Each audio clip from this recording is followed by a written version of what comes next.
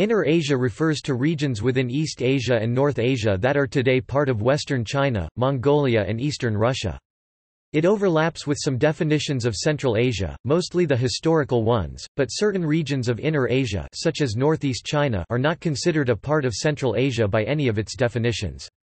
Inner Asia may be considered as the frontier of China, and is bounded by East Asia, which consists of China, Japan, and Korea. The extent of Inner Asia was seen differently in different periods. Inner Asia is sometimes contrasted to China proper, that is, the original provinces, those with majority Han Chinese populations. In 1800 it consisted of four main areas, namely Manchuria, modern northeast China, and Outer Manchuria, Mongolia, Inner and Outer, Xinjiang and Tibet. These areas had been recently conquered by the Qing dynasty but were governed through different administrative structure, not as regular provinces during most of the Qing period. The Qing government agency known as the Lifen Yuan was established to supervise the empire's Inner Asian regions. Definition and usage.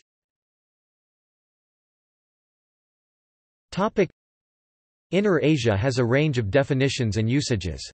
One such is how Dennis Siner used Inner Asia in contrast to agricultural civilizations, noting its changing borders, such as when a Roman province was taken by the Huns, areas of North China was occupied by the Mongols, or when Anatolia came under Turkish influence, eradicating Hellenistic culture. Another is how scholars or historians of the Qing dynasty such as those of the New Qing history often use the term Inner Asia when studying Qing interests or reigns outside China proper.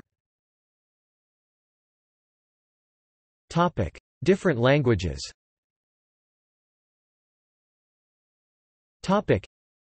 In French, Asie centrale can mean both Central Asia and Inner Asia.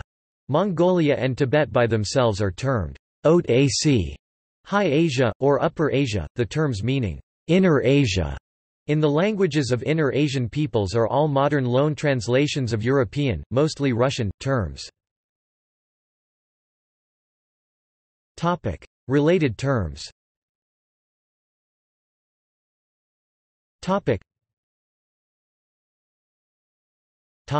Central Asia. Central Asia normally denotes the western, Islamic part of Inner Asia, that is, Kazakhstan, Uzbekistan, Kyrgyzstan, Turkmenistan, and Tajikistan, with Afghanistan sometimes also included as part of Central Asia. However, the Library of Congress subject classification system treats Central Asia and Inner Asia as synonymous. Central Eurasia. According to Morris Rosabi, the term Inner Asia is the well-established term for the area in the literature. However, because of its deficiencies, including the implication of an Outer Asia that does not exist, Dennis Siner has proposed the neologism, Central Eurasia, which emphasizes the role of the area in intercontinental exchange. According to Siner, the definition that can be given of Central Eurasia in space is negative.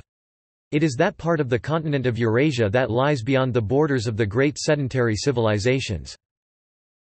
Although the area of Central Eurasia is subject to fluctuations, the general trend is that of diminution. With the territorial growth of the sedentary civilizations, their borderline extends and offers a larger surface on which new layers of barbarians will be deposited. See also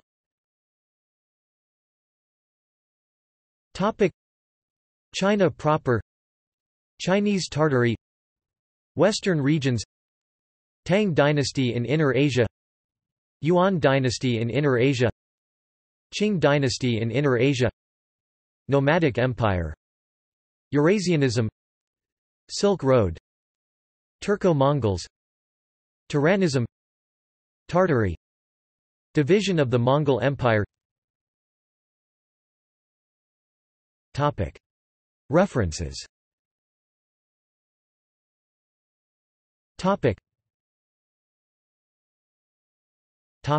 Citations.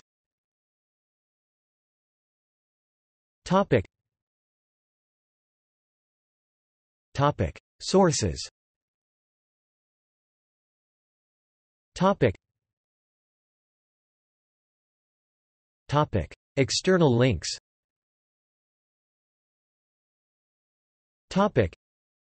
The Association for Asian Studies (AAS), the China and Inner Asia Council (CIAC). Indiana University at Bloomington, Research Institute for Inner Asian Studies (RIFIAS). University of Cambridge, Mongolia and Inner Asia Studies Unit (MIASU).